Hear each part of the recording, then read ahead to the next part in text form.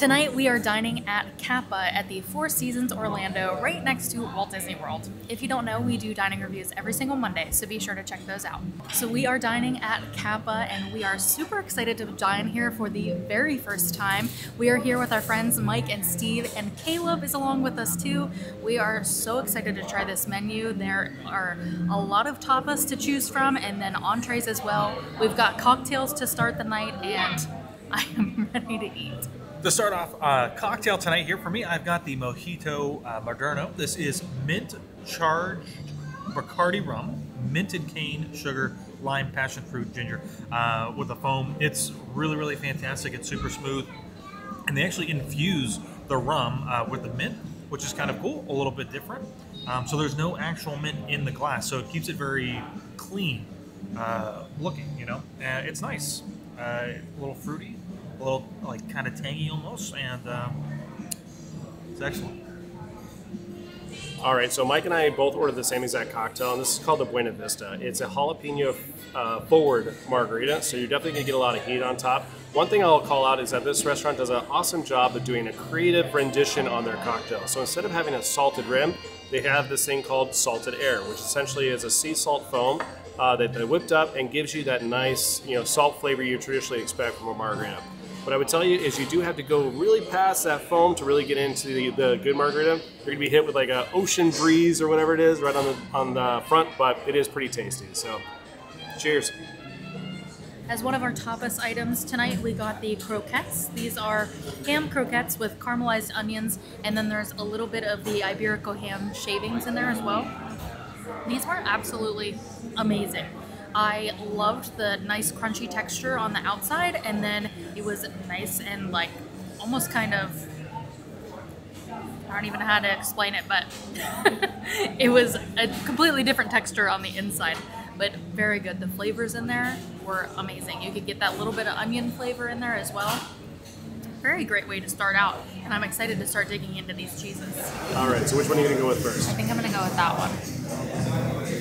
Actually, I'm gonna get the one that's flat. You want both flat?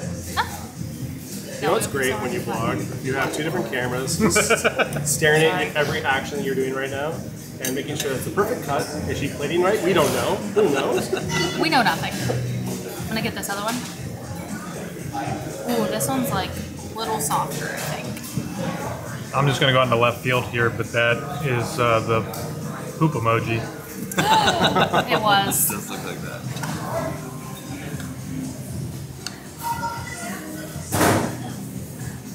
Oh, is that how you do it? You stab the cheese. Oh, look at that. Nice little cut right there. Oh. Good honeycomb.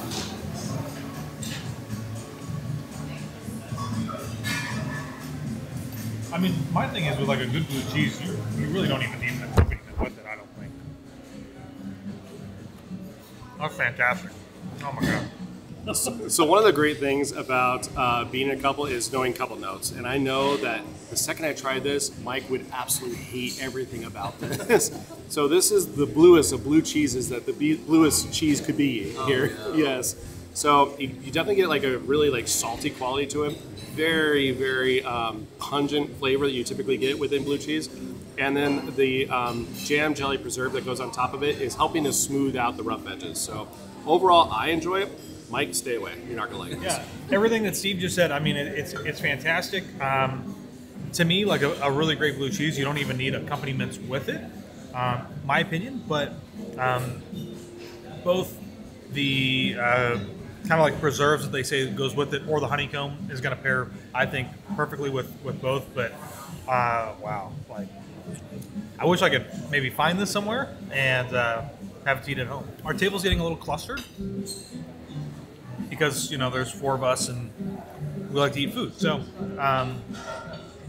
we have gone through the croquettes, we have gone through the pork belly, we've got some oysters here. The cheeses are still being eaten, and these are fantastic. Whether you're going to do it just straight without the vinegar, without the cocktail sauce, either way, very, very good. And boy, oh boy, I'm really excited to order an entree here at some point. because the food here has just been absolutely fantastic so far. For another tapas, we got the Cerdo. This is beer brined pork belly with apple butter pistachio jazz. This is amazing. It seems like it might almost melt in your mouth. It doesn't, but it is still like super delicate and tender. And I love the flavor of the apple butter, and the pistachio gives it a nice little bit of like crunchy texture to it. Overall, everything so far has been absolutely amazing. And just like Josh said, I am really excited to order entrees. However, before we get to that, we did also get an additional Iberico ham with our cheeses, or the quesos. And the Iberico ham I have not tried yet, but I'm about to. I forgot I didn't try it yet.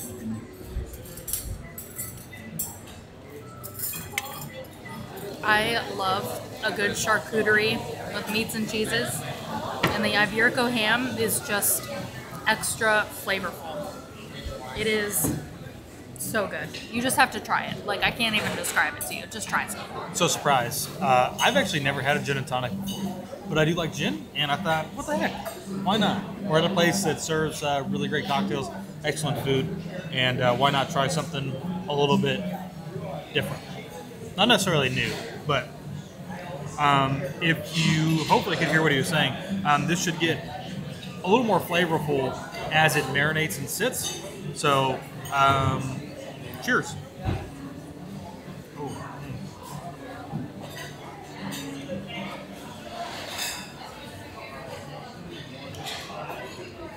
It's really good. Okay, so we are definitely enjoying our entree. The sun is setting over here, and if you don't know, the balcony views out here are absolutely amazing. We're gonna be able to see Magic Kingdom in a few seconds during the sunset. We want to make sure we're wrapping up our dinner perfectly timed for that to be able to go out there and enjoy the view. What I ordered tonight was the Chilean sea bass. It was cooked perfectly, perfect crust on the outside, nice flaky whitefish on the inside. It is paired perfectly with these garbanzo beans with nice ragu on top of it. Overall, this is a very well-balanced entree. Definitely happy I went down this path. So tonight I had the filet. I am really enjoying this. I feel like it could have been seasoned a little bit better, but the preparation, like the cooking method of it, or what do I want to say? The temperature, however, is perfect. I ordered it medium rare. It's got that really nice pink layer in there. Really like it. I do have to say it pairs perfectly with the potatoes we ordered. If you combine those two and get that perfect bite, it's a home run. On its own, I've had better steaks, but it's not terrible. It's not bad, but yeah. For dinner tonight, for my entree, I went with the paella here. Now, this is not necessarily a traditional sense of paella, like the Spanish sense, I guess, because they are primarily more of like a steakhouse here. It has more of a steakhouse type of vibe to it. So no seafood or anything like that. But we did have some good chorizo in there, which was really, really good, seasoned really well, and it was good. It's not what I remember from having at other places. So I think to me it was a little bit of a letdown, and it felt like it had a little too much like lime juice or pickling like vinegar. I don't know. It tasted like it's a little sharp and a little tangy for me. But overall, I think the paella was still cooked really well. Just the flavors weren't really matching my palate to what I would like. So, but with the sides, both the sides that we got, they were awesome, fantastic, creamy potatoes, and a nice kind of burst of flavor with the corn. Is it maize? I didn't think he said maize. It was like maiza or miza or something like that. So really good. Thank you. So a really cool kind of feature here at Capa is that they've got this amazing outdoor terrace out here. And what's even better is that we've got an amazing view of the contemporary Bay Lake Tower, which means that Magic Kingdom is just on the other side of that. So this is a great place for you to come and watch fireworks late at night. If you can snag a reservation here to do that. And I mean, just like look at these amazing views. Spaceship Earth out there, giant Guardians of the Galaxy building, Tower of Terror. It's just an amazing view, and to see this at sunset is just hands down just really, really nice. For my dessert tonight, I had the velour chocolate. This is a chocolate mousse with coffee ice cream, a toffee crunch, and meringue. Now, I love a chocolate dessert, and this was excellent. I loved the chocolate mousse. It was not super rich, but it was nice and chocolatey. And the coffee ice cream that came with it, for some reason, I was expecting something a little bit different. However, this really tasted like coffee. It didn't have any other really flavors to it at all. It was just like a frozen coffee, but it was ice cream. It was really good. Paired very well with the chocolate mousse, and overall a great way to end the night. All right, so we just finished eating upstairs at Capa here at Four Seasons, and it was a pretty good meal. It was. It was a long meal. We kind of dragged it out a little bit. Yeah. We ordered some tapas, and then some more tapas came, and then we eventually ordered our entrees, but everything was really good. It was an overall very good meal, and great company too. Yeah, I enjoyed it. However, I will say, speaking honestly, I actually prefer Jaleo down at Disney Springs.